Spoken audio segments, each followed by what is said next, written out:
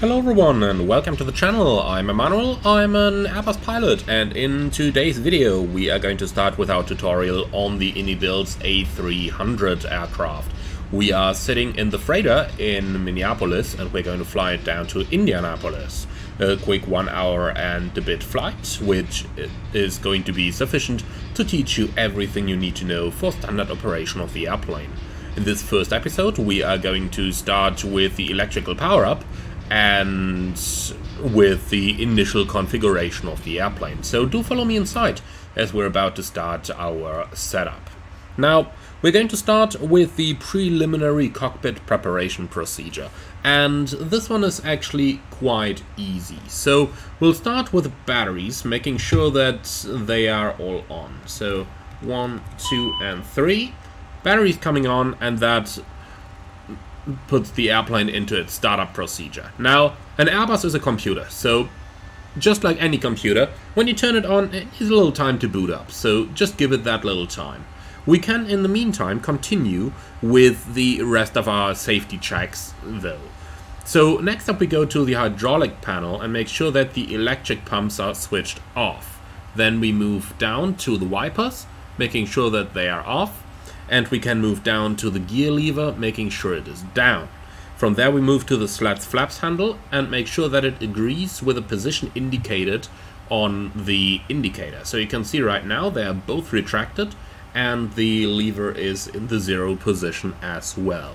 Then we move down to the reverses, making sure that they are down, and then we can move to the fuel levers, making sure that they are off.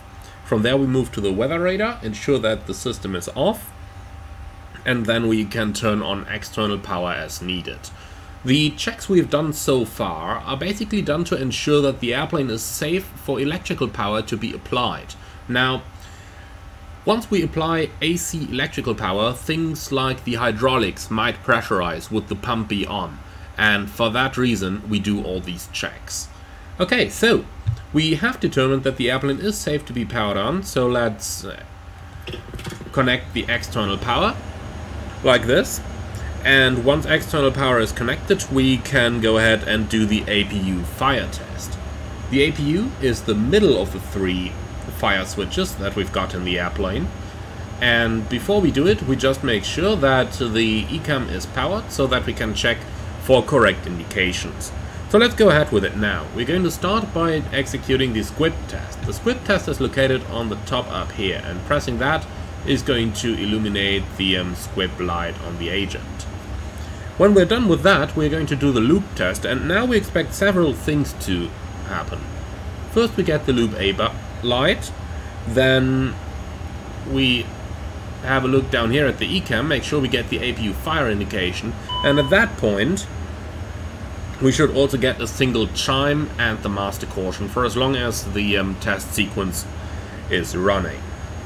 Okay, so that is the APU fire test completed, and then we can go ahead and turn on the APU if needed. Now, I'm saying APU if needed because, contrary to what many flight simmers do, you do not necessarily start the APU at any point in the pre-flight procedure. It might be done just prior to the pushback. Now, if we have a look at our weather, then it is pretty cold outside, recording this one in December. So we are going to start the APU nonetheless for completeness in the tutorial. So in order to start the APU, we'll start with the inner tank pump 2 switch. So that's inner tank pump number 2. That one is going to go on, so that APU is going to receive fuel. And then we can move down to the APU master switch located down here, flick that to on, and then we can select the start switch on, like that. And now the APU is going to start up.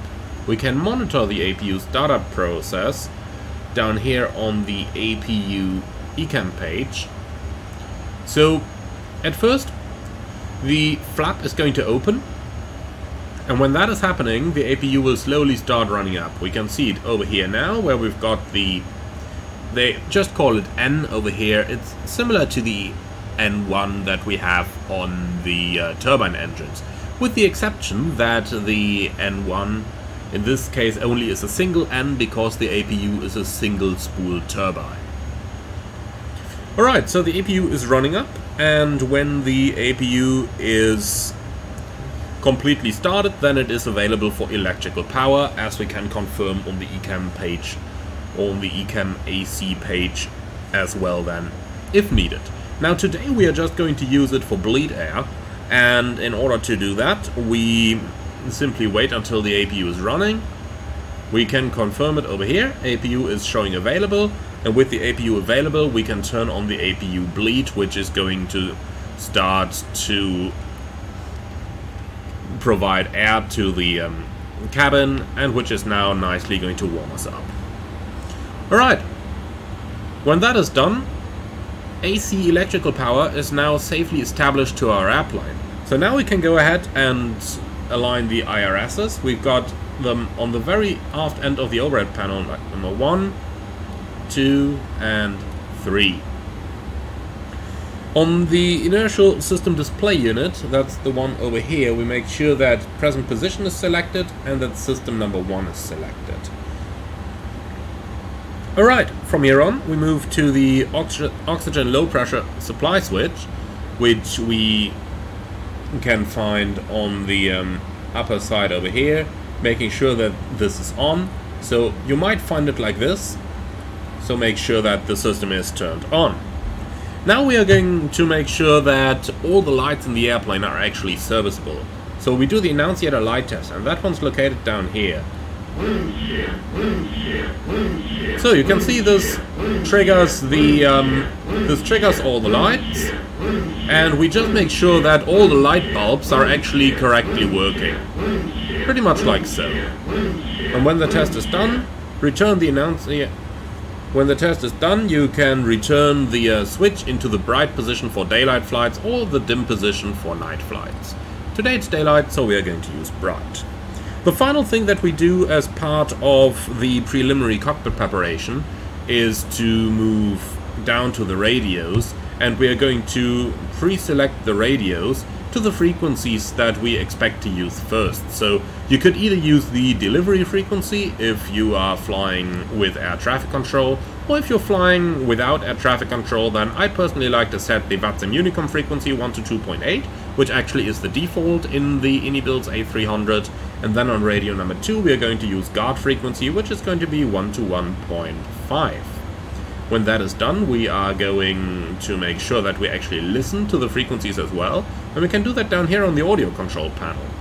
The top row of buttons is for the microphone, so which of the devices you're transmitting on, and the lower part is for what you listen to. So we make sure that the VHF1 is pulled out, so that little white part at the bottom is visible. This is what it looks like when it's pushed in, and this is what it looks like when it's pulled out. So we make sure that VHF1 and VHF2 are both pulled out. At this point we can also pull out the interphone system already, which is going to become more interesting at a later point. Alright, and that is our preliminary cockpit preparation. With that, the airplane is now powered up, and now we can start preparing the airplane for our walk around and checking a couple of the maintenance options, which you really should be doing in this airplane, but that is going to be for part 2 of the tutorial series. Thank you very much for watching. I do hope you liked this one. If you did, then do let me know in the comments below.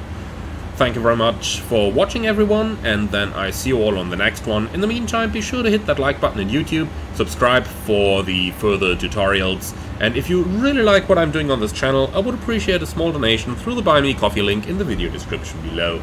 Thank you for watching, and see you all again on the next one.